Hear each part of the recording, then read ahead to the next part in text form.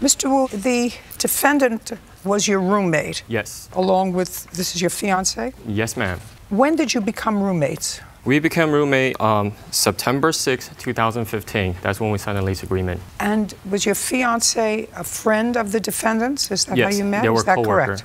Where did they work? They work at Barbizon. What's Barbizon? It's, from my understanding, it's a talent agency. What do they do? They were the talent directors. So they interview kids Okay. and put them into programs.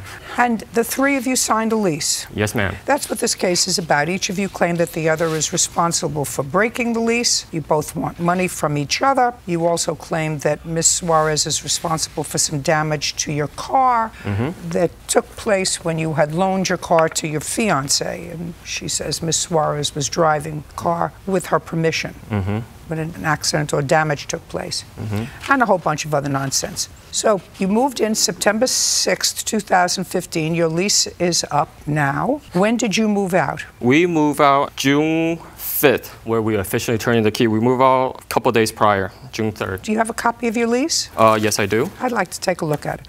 You had a month's rent and a month's security. Yes, we paid the security of $600. Our monthly rent was $2,470.61. So you moved out about 2 months before your lease was up. A few months, yes, to be exact. Okay, so of course you lost your month's security. Okay, and how much money? You have a canceled check to the landlord? Yes. I'd like to see the canceled check to the landlord, because you say it cost you a whole lot of money to get out of the lease, but you didn't actually get out of the lease if you left a couple of months before. That was the check for lease cancellation. It was a cashier check made to them. Just a second.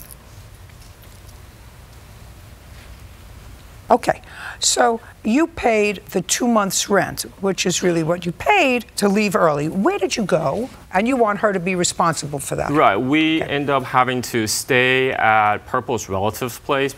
Okay, so you went to your fiancé's relatives. Is that where you still are? Yes. And is your fiancé still working at the same agency as the defendant? No. When did she leave that agency? February of 2016. And where is she working now? She's currently unemployed due to her pregnancy. Yeah. Well, she wasn't pregnant in February. No. Oh, no, she wasn't. Why did she leave work in February? Their work had a workforce downsizing, so she was let go. Let go. Yeah. And she didn't get another job after that? She did. So afterwards, she went to work for Posh PR as an intern. They were a clothing agency, and Marta later on was employed there as the main sales rep. So that's when they went on the trip to San Francisco. Listen, Sorry. That's more information than I needed. Sure. I just asked you, she went to work someplace else after February. Until when? Until, I would say, May. When May happens, that's when she stopped working.